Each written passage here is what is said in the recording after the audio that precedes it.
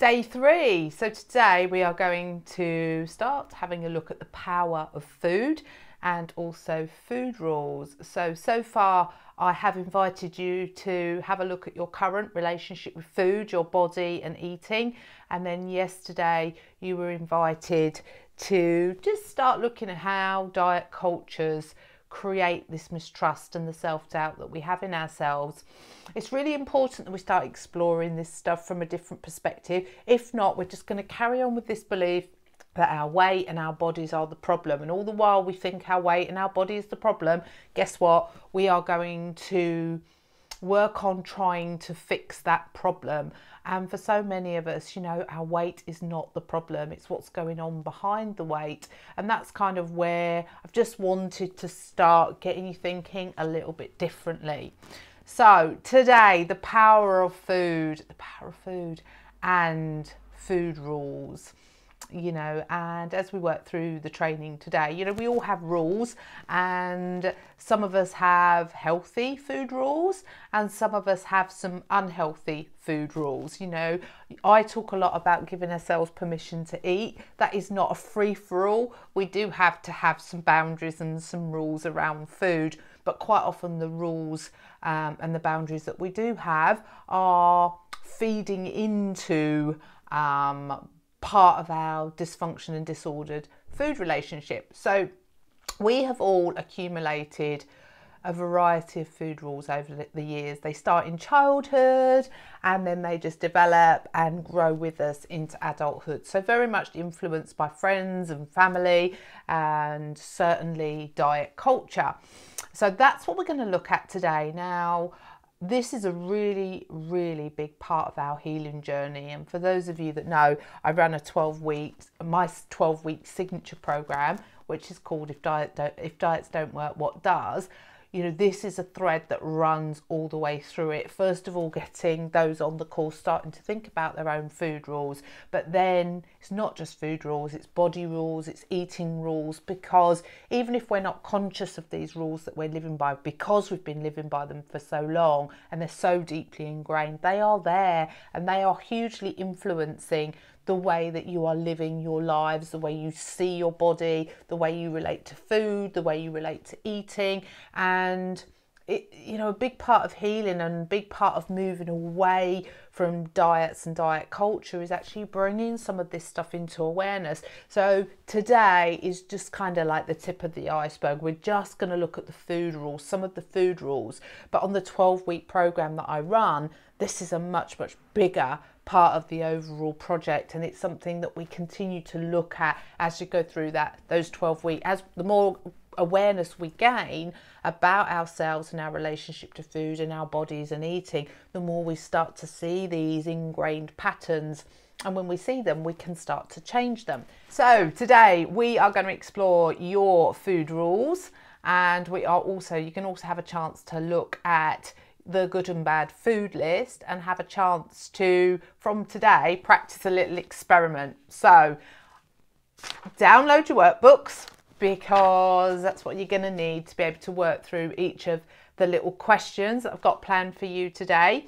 So the first thing I invite you to do is just to spend 10 or 15 minutes thinking about your food rules. Now, you may not think that you follow any food rules. Today we are going to just look at the food rules, it's not the body and eating rules, because like I say, it's such a big big area of our food relationship. So today we are just going to look at the food rules stuff. So I want you to start thinking about the food rules that you are currently following. And often these food rules have been with us for such a long time. You know, they start in childhood, they're reinforced by families and friends, and certainly then diet culture reinforces them. So they may have been with you for a long while, so they feel very familiar and very normal, and you may not see them as an unhealthy food rule. And again, you know, we have healthy food rules, but these, I'm focusing on, what I want you to focus on today are the unhealthy food rules.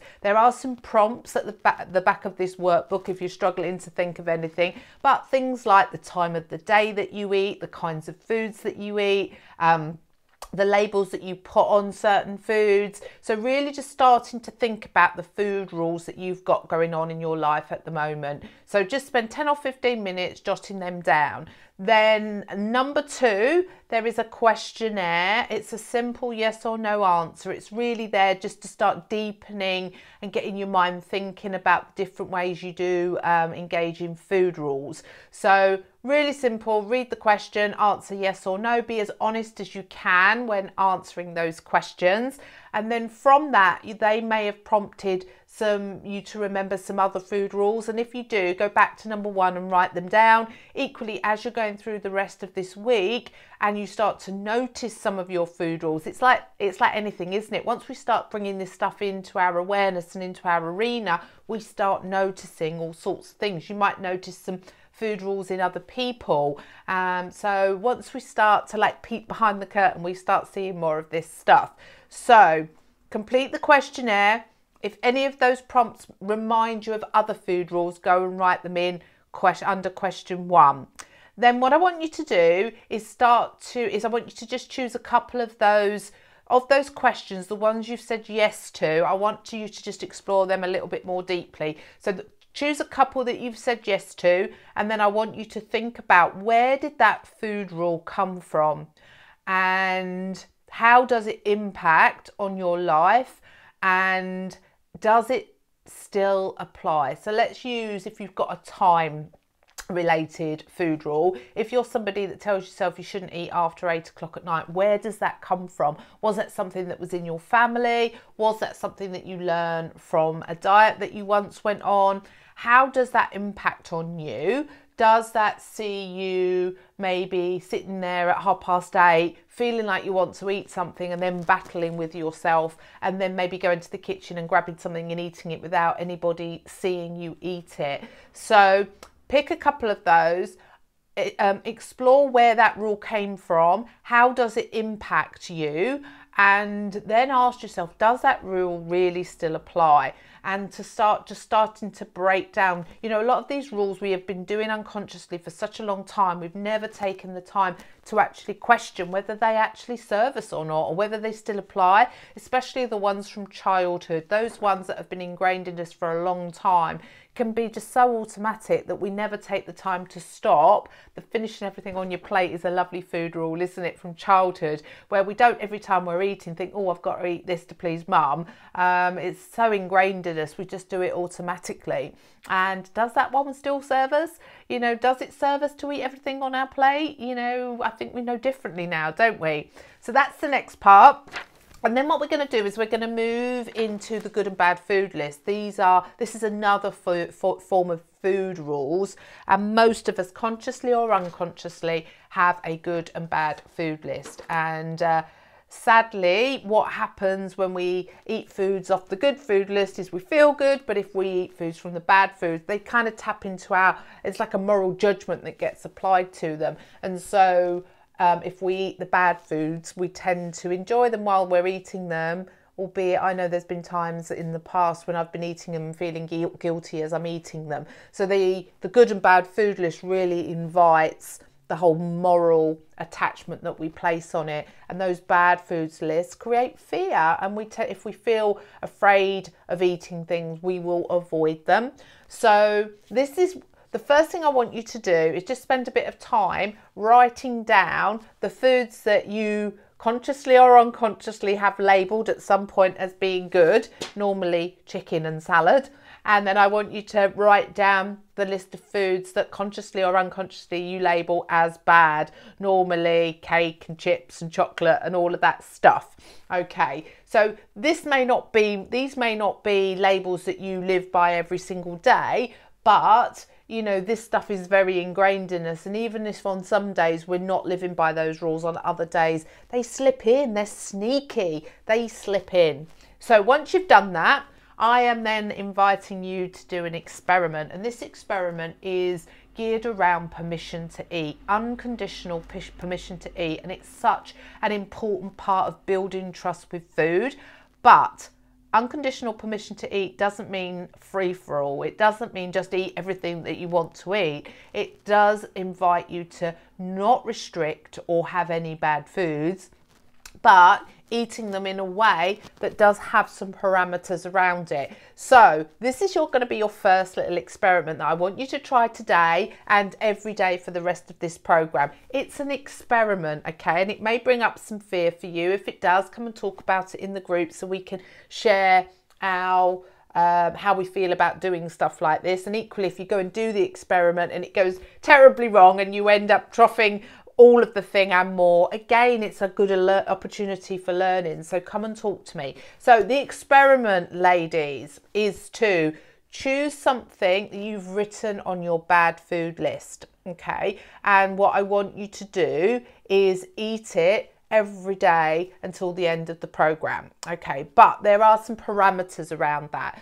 So, and this is all outlined in your workbook. So it's important that we create the right environment. So first of all, choose the food that you're going to eat, and then what I want you to do is portion it in some way. Put it on a plate, put it in a bowl. If it's a packet of crisps, it's already portioned, so portion it. Then think about the environment. The environment we eat in is hugely influential. So think about what you're going to eat, the portion, get it portioned, then think about the environment. Are you going to sit in your favourite room, in your favourite chair, at the table? So think about this stuff. Then what I want you to do is I want you to, before you eat it, I want you to say to yourself, I give myself unconditional permission to eat this food, okay? So it's really important that you do that, because what you're starting to do is prepare yourself to eat the food with full permission. This stuff does take practice, but it's something what we're starting to try and do here is desensitize yourself from these beliefs that eating food is bad and therefore avoiding foods, or when you do eat them you end up feeling guilty. So you see that, you know, this is the start of something. If we do it often enough, we start to change the way we view those foods. So choose the food, portion it, choose the environment. Say to yourself, I give myself unconditional permission to eat. Then I want you to sit and eat that food over a 10 or 15 minute window, and to really tune in to how that food tastes and how it makes you feel, okay? Once you've done that, I just want you to then spend a little bit of time just thinking about how you found that experience, and come and write a little bit in your workbook, or come and share how you got on in the group. It would be really lovely if a few of you are trying this out and let us know how it goes. Then I want you to repeat this exercise every day to the end of the program and beyond if it's serving you. You can choose to have the same food every day, or you can choose a different food off your bad food list, but there's a school of thought if you choose the same one every day, that's quite supportive, but there's no hard and fast rules around it. So that is today's exercise, guys. A few things to do there, very much focusing on your current food rules, then thinking about where do they come from, how do they impact you, and are they serving you, and then moving into the good and bad food list and the little experiment. So I look forward to hearing how you get on with this one.